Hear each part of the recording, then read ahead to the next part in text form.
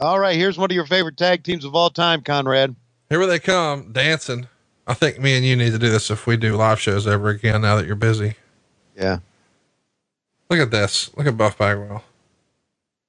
That's how he was dancing on the way to the parking lot before Atlas got him. Looks awfully young here. Hey, you know what? We've shit on Buff a number of times, and probably rightfully so. Well, we'll do it a lot more. We're not running out. Yes, we're not. That's right. It's never stopped us.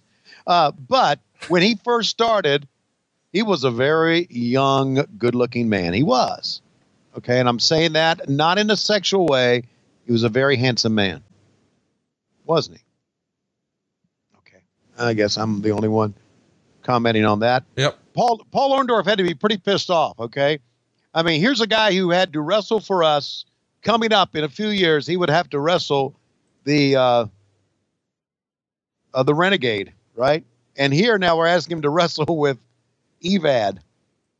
To be Dave Sullivan, to be Evad, right now as the Equalizer. Stop talking into the camera.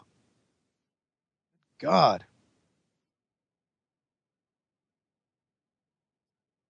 And as good a guy as the Equalizer was, and he was a nice man, boy, was he terrible. But he was put into a spot to where... Oh, it ain't his fault. Right. It's you guys, really. Y'all don't know what the fuck you were doing with him. No, we didn't. Somebody looked at him one time and says, does he not look like Kevin Sullivan to you? And that's where we came up with the idea of Kevin Sullivan's brother. I feel like most of the gimmicks in this era were just sort of half-assed. I mean, the Equalizer gimmick, you know, from the furry boots and all that, the presentation, he looks like a villain from like every 80s movie. Right. He's at least cast in the right role to be the bad guy, though. Yeah. Thankfully, this match is star and a half. By the way, we should mention Charlie Norris and Big Sky got a dud. Is that a surprise? No surprise at all. This one here, going to get star and a half.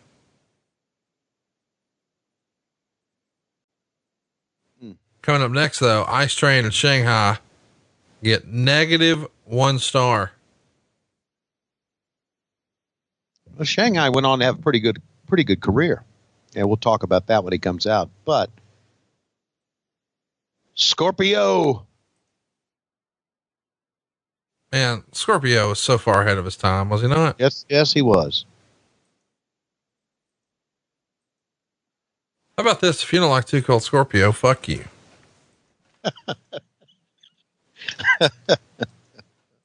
Dude, he was awesome. I love him. Hey, if you don't like Too Cold Scorpio, fuck you. Okay. I'm fine with that. Aren't you? Yeah, I am too. That's how I feel sometimes about people who don't like our podcast. But I get it. You can't please everybody. I understand that. Well, enough people liked it to make you a goddamn millionaire. So got that going. I am not a millionaire. Let me say that. Yeah. We know yet. Okay. All the wires haven't come through. But when all the wires are through, it's a done deal, baby. Yeah. But I'd like to say this about the new company that I'm working for. Oh, Jesus Christ. This is feeling more and more like Grilling JR every week. It's just, really? You know, we're supposed to be talking about Fall Brawl 93 and you fucks just can't help but just beat off to AEW. I love AEW too. Starrcast 4, Full Gear, Roll Tide, but you're disparaging and ruining a perfectly good Equalizer Buff Bagwell match. And I won't stand for it. Okay. On second thought. Yeah. What about AEW? Go ahead. My bad. Lapse in judgment. I knew you couldn't say that without laughing. Ruining a perfectly good Equalizer match. Yeah. We have some very good creative people that are behind the scenes. We really do. We have some great creative people behind the scenes, and I'm thrilled about working with them. Names that you wouldn't know if I'd say their names, but they're just tremendous. And I'm excited about working with them. I really am. I like that you tried to put them over, but then you're like, hey, but they're a bunch of no-name fucks. So I'm not even worth mentioning. QT. I mean, that's you're talking about really nice guys who are Steve Jones. Yeah. Steve you. Dill Pickle. Dylan. I mean, people that most of our listeners would know, but you're like, oh no, they're not worthy of a mention. Just if you're going to put them over, put them over. That's like that's the most backhanded compliment ever. It's like, if you're like, oh my gosh, what a beautiful dress. And she's like, oh my God, thank you. And then you're like, yeah, my mom wears that one too. You know what? I cannot say anything nice about people without you shitting on me for saying nice things about people. You didn't. You collectively grouped up a bunch of people, teased like you were going to put them over, and then when it came time to name their names, said, fuck it, Schiavone. Just, hey, Steve, you're a genius. QT, you're the man. We love you, Dylan. What's wrong with that? Matt Jackson, Roll Tide. I mean, just fucking hit them up. Hey, Dana, how's it going? God. Great job. Robert. Chrissy, you're doing great. Mm-hmm. How about old Jeffrey? Oh, we love Jeffrey. Like, just say that, put them over or fucking don't. Okay. They're all great. Thank you. I put them over. Thank you. Now, meanwhile, in the ring, the Equalizer. The Equalizer. Makes a hot tag to the atrophied Paul Orndorff. Dick Dancer down. Dick Dancer down. And where's his partner? If you don't like his partner, fuck you. He's ahead of his time. He's nowhere to be found. Here's what I know. Here's all I know about Too Cold Scorpio. All right. Likes marijuana. Okay. Really big for doing as many high flying maneuvers as he does. Like he's doing 450s and leg drops off the top and crazy shit at a weight that, you know, is like 2 luchadors. And supposedly him and Colonel Robert Parker had some things in common.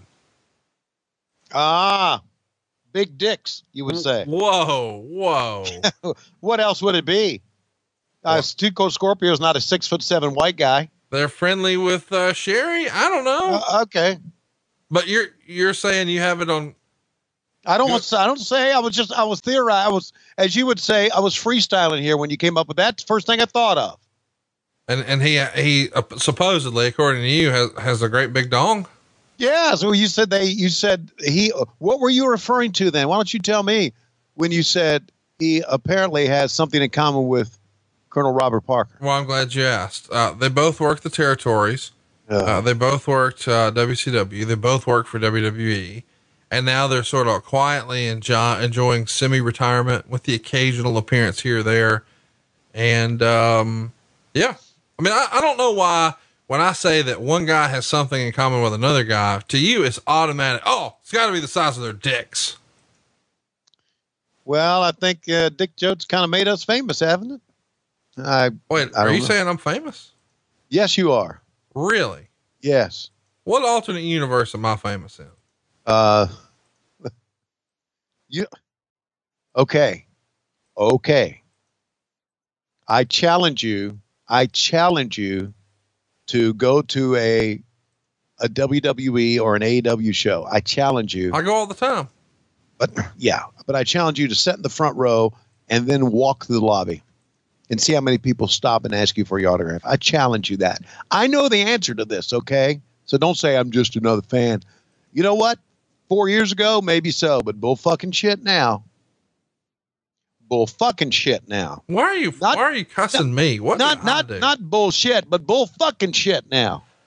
Boy, you're just being mean. No, I'm not being mean. I'm being truthful. Boy, Paul fell off that time.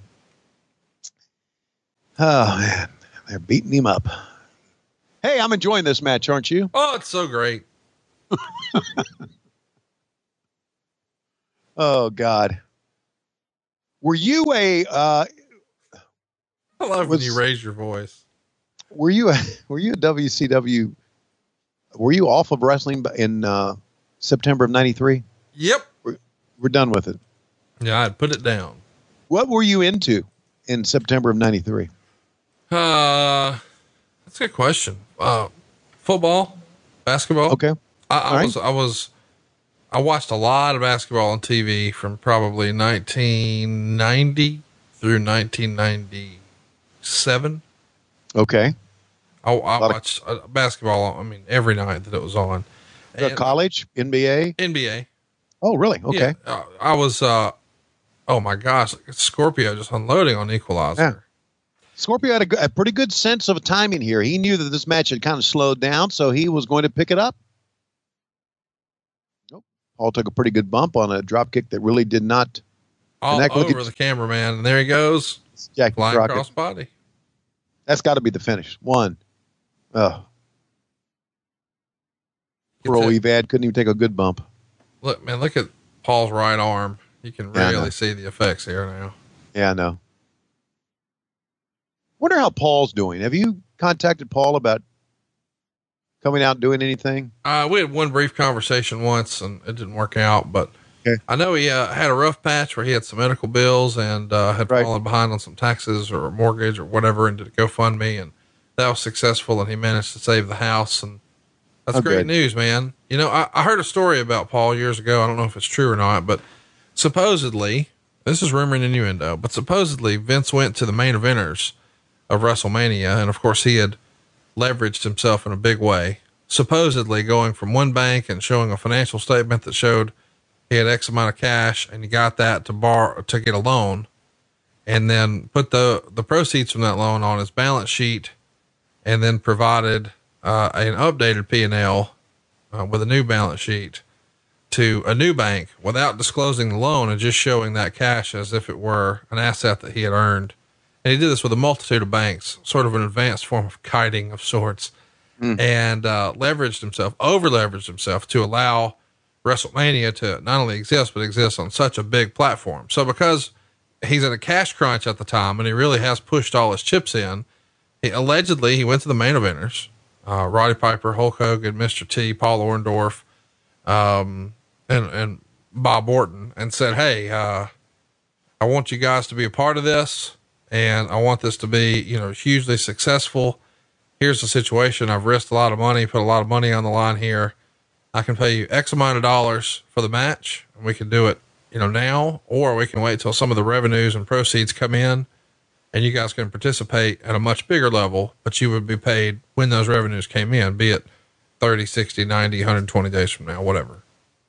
And all but one took the big money option. One guy took the, nope, don't believe in that bullshit. I'll take the money today. And that was Paul Orndorff. Wow. So supposedly he got like I don't know, I'm freestyling, a $10,000 payday, but had he waited, it would have been 10X or more. Well, as you just heard from Conrad Thompson there, he did not take the big payday, but I took the big payday, and I moved from Wyoming to a brand new home in beautiful downtown Stamford, Connecticut. Billy, would you have done something that ludicrous? It's you, baby. Let me say this, my good fellow.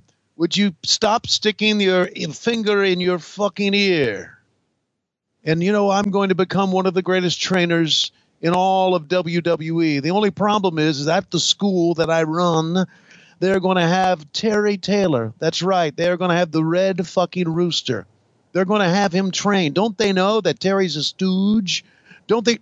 Wait a minute. When you talk about stooge, buddy, you need to talk about the two guys down in the front, Schiavone and Ventura. They're stooges. I'm talking filthy person. Nevertheless, I have guys like Terry Taylor helping out, training people. And you wonder why we're not training good people anymore. Hogan and Nitro, New World Order and the Crow, Thunder Russo, Arquette Champ, Vinnie Mac, simulcast. Tony's back with Conrad, not your classy podcast. Watch along, try not to laugh, lowest rules can't pass. This wasn't the initial plan, Tom Zigg's a good looking man. Klondike Bill, make a chant, Tommy, come over here.